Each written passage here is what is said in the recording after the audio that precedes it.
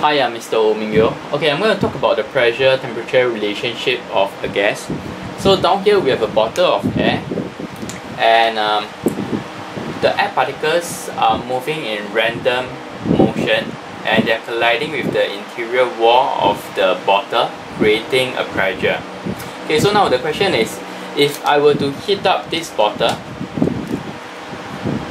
what is going to happen to the pressure inside the bottle?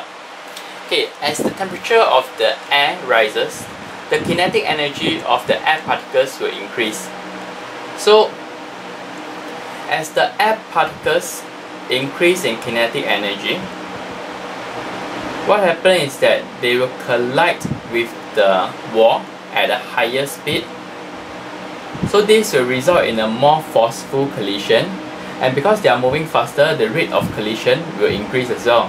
So we say that the air particles move faster and bombard the wall more vigorously and frequently.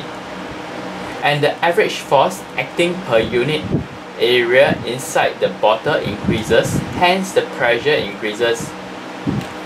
So with this, we can say that as temperature increases, it will cause the pressure to increase.